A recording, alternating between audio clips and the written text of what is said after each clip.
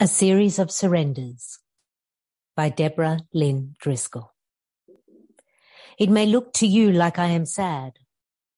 I am. It may look to you like my heart is breaking over and over. It is.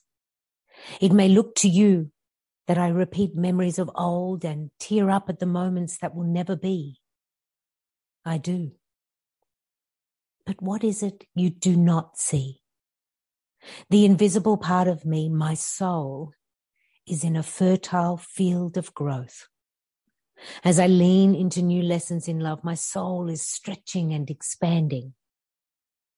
To miss so fully, to grieve so deeply, is a testament to the love that began many moons ago.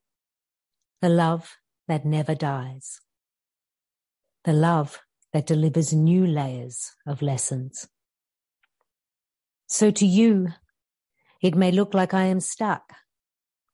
I am not. I am expanding.